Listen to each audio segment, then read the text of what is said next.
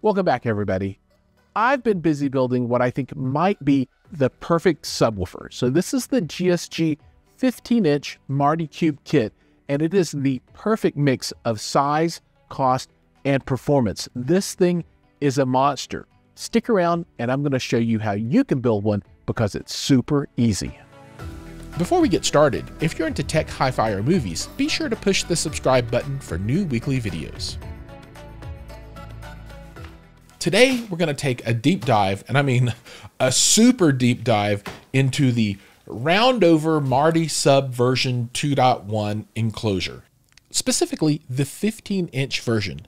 Now, what's great about this kit is that it's CNC cut to assemble super easy. I don't have a full woodworking shop, so for me, I can't really cut all these panels out and get them exactly the right size. Well, GSG does this for you and sends you this kit that's kind of like IKEA furniture, but for awesome subwoofers. To get started, I'm going to show you the tools that you need to build this subwoofer. But first, a few words from our sponsor, Anker.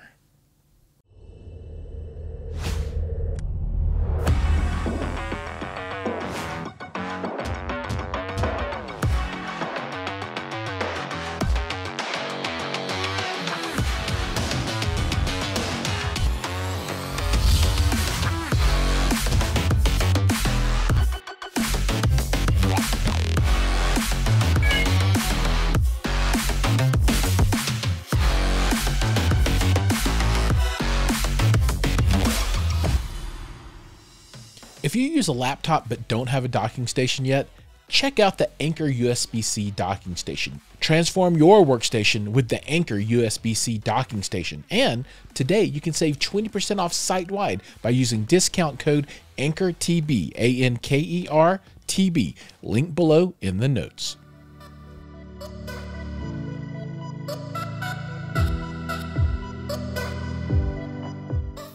To build this kit, you're going to need a handful of tools and materials. First, you're going to need wood glue, a brush, and some towels for cleanup.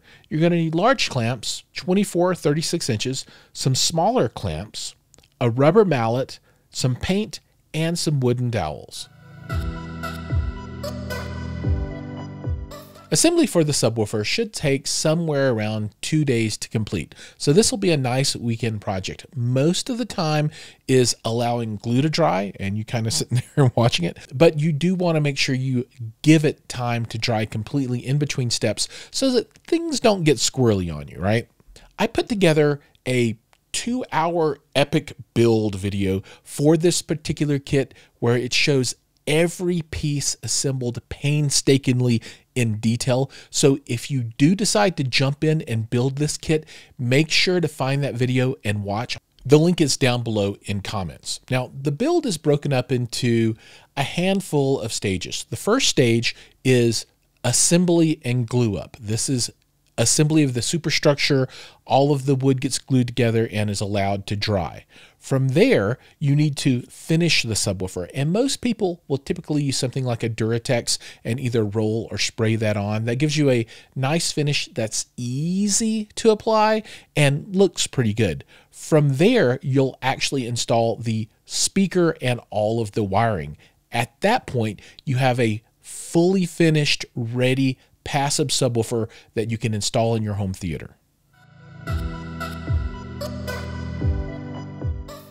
Installation of this subwoofer is pretty straightforward, but there are a few things that you need to consider. Now, first, this is a passive subwoofer, and what that means is that there is no plate amplifier built in, so you'll need to use an external amplifier. I use a Synbison FP10000Q, which is a 4-channel amplifier that has a lot of guts, right?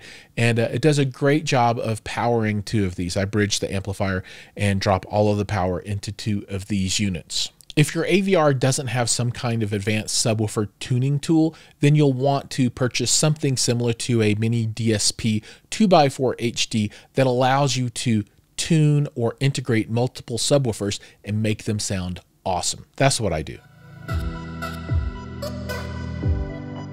Now it's time to talk measurements, and we're going to talk about this both single and dual. And we're going to start out with a single measurement, right? So just one of the units.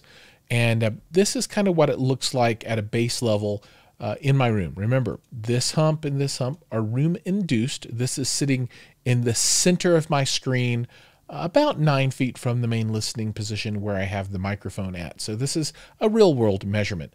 And there is no crossover on this. So you can see it's very linear. And then at about 16 hertz in my room, it starts rolling off naturally. Like I said, remember, there is no crossover here, so there's no low pass or high pass filter going. And, you know, the high pass filter is the one that you need to be concerned about, because that's where you blow your subwoofer up with ported boxes way down low. Now, as we pump up the volume, pump up the volume, you can see the curve is pretty linear, right? Now, when I got to this point, you know, we're pushing out 106, 107, 8 decibels. And, you know, I got a little bit nervous, right? Because everything was running and there's way more in the tank here. But I just didn't want to break this, as that, you know, this is kind of something that's going to live with me for a while. So I did add in a crossover.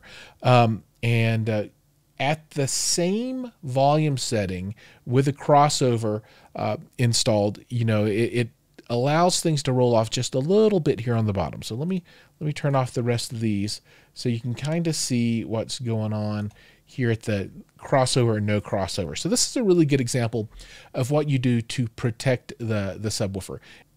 With that crossover in place, I did bump up the volume a bit more and then a bit more. So you can see by itself as a single unit, this sub is hitting 110 decibels at 30 hertz, and with the crossover rolling off from there. So absolutely strong. Now let's swap over and look at two of these measured together. This is the baseline for the dual measurement, and this is 2 units in a left and right position, so nothing in the center of the room anymore, but still measured at the main listening position. So again, another real world measurement. And we can start pushing the volume up a bit. Now, one thing to remember is that I do have this running through a mini DSP, and I did spend 10 minutes, you know, trying to integrate these so it wasn't so bad. But, you know, the performance can be better than what we're seeing here, given enough time and expertise on tuning these 2 subs together. But you can see that you know, they get quite loud, right? And so we're up at 114 decibels and at 28-ish hertz, is this right? Yeah, 28, and no crossover. So again, I'm worried that I'm going to kill these things if I push them, you know, up into the 120s, something like that. So this is as high as I measured here. As you can see, really nice curve, really strong output, particularly considering the cost of these. So, you know, all in all, a wonderful set of subwoofers. Now, the last thing I want to look at is just, you know, the singles versus the combined output. Now, this is just for giggles. So this is a single, the left, measured with my volume set at 65. And then here's the right with the volume at 65. And you can see the room does all kinds of crazy shenanigans. And then when you put them both together, you can see how at least they're summing and they're not giving a lot of cancellation. Things get, you know, crazier as you get higher, up around 80, but, you know, you'll likely cross these things over up here anyway. So that solves a lot of this in my room. But this is just a good example so you can see how 2 different subwoofers will combine. And you can see there's a lot of additional output, you know, with one sub here at this 28 hertz, you know, you're getting 94 decibels off of each individually, but together you're up here at 106 decibels. So having 2 is good. The last piece of the puzzle that I want to comment on here is the driver. So we've talked about the box from GSG and the amplification I used from Sinbison, but a huge part of the magic of this subwoofer being so good is the SQL15 from Stereo Integrity. This subwoofer is absolutely spectacular, right?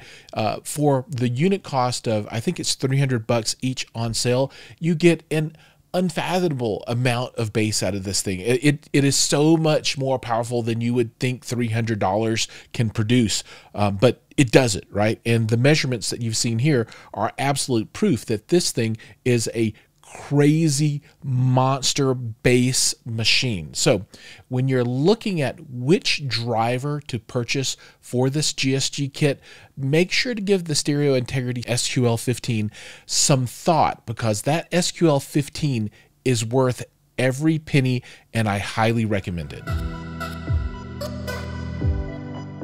So the last question is, how much does all this stuff cost, right? So let's break it down. The driver that I use, the SQL15, is $300 each. The box from GSG is about $320. So you're looking at $620 there. Then you're going to have another $100 in parts, and that's really enough for 2 units, right? Paint, glue, brush, that kind of thing. But on top of that, you have to get an amplifier as well. So if you're going to go all in for 2 units, you're going to be looking at $2,200, I think, all in. So $1,100 a unit for an absolute powerhouse of a subwoofer that you get to build, that looks good, sounds great, and can tear your house down. All right. Thanks so much for watching. That's the end of the video. Remember, like, subscribe, ring the bell, do all those things, and I'll see you all in the next video.